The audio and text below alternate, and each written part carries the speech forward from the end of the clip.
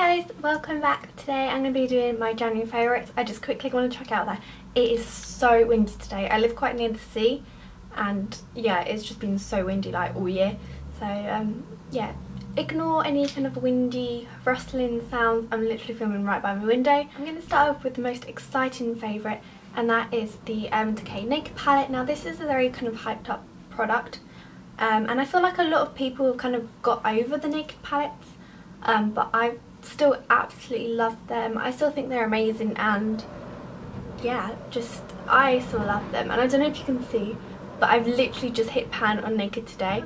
But yeah, I've just been trying to use some shades that I don't normally reach for, so I'm trying to get some more use out of these darker ones just because I want to get my money's worth. But I love Decay shadows. I think they're so pigmented, and yeah, I mean, I love the palette. It's so pretty. It's definitely still one of my all-time favourite eyeshadow palettes. The next product that I've kind of fallen back in love with is from Maybelline, and it's one of their colour tattoos. This is in the like popular shade On and On Bronze, which I can't undo. There we go. So it's just a cream eyeshadow from the drugstore. I've used this quite a bit, and to be honest, I probably should get rid of this and get a new one. So but yeah, I've just been using this, and it's just an amazing quick colour to use all over the lid. It works amazingly as a base underneath any other eyeshadows. So yeah, I love this, and it's from the drugstore, so it's super affordable. We might as well stick on the kind of eye bandwagon. So I'm going to mention the Decay Perversion mascara. This has just been my favourite mascara.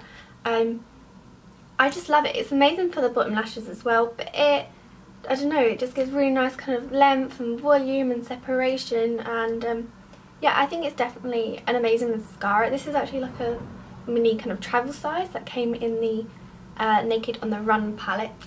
I'm very intrigued to see what it would be like with the primer, because I think it would definitely give a little bit more volume, because I mean, it isn't like crazy volume, but for some reason it just works, and yeah, I don't know, this is just my favourite mascara at the moment. I've got two base products from Bourjois. This is the Healthy Mix Serum Foundation. It's basically more like a gel consistency, which I still don't really kind of notice. But yeah, I love this foundation, especially mixed with the 123 Perfect CC cream. This stuff is amazing, and I love it mixed with this. They just make a really nice base. However, at the moment I'm a little bit more tanned, so I'm mixing a tiny bit of this with my EX1 Cosmetics Invisiwear liquid foundation in the shade F200. So I've got this in I got this in the shade 53 light beige, and this one is in 32 light beige. So when I'm kind of not tanned, these are just a really good combination. I don't know why, it just evens out my skin without feeling heavy and cakey. It just makes my skin look really nice without kind of too much coverage, but it's enough that I feel confident with how my skin looks. I don't know, I really like them, so definitely go and check them out.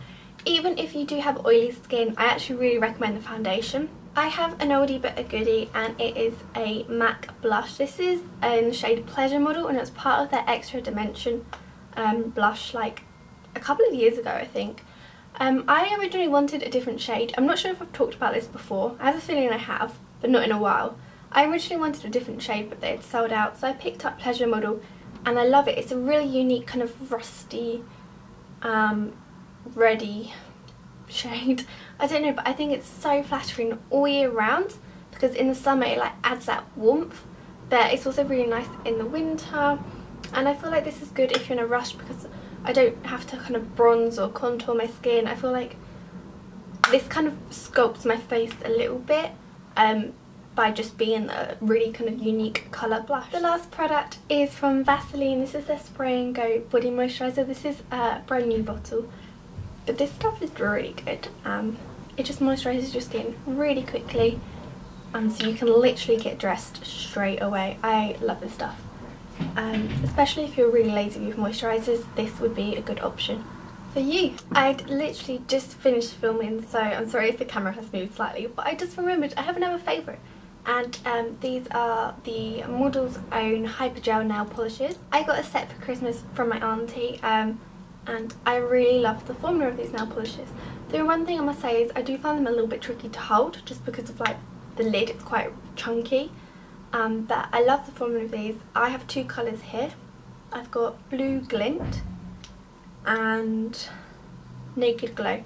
Naked Glow is probably one of my favourites, but yeah, I just thought I'd show you this one as well just because I love the formula. So that is everything, a really quick and speedy January favourites, but I hope you were well and perhaps found some new products here or rediscovered some old products that I mentioned, and I will see you in my next video. Bye guys!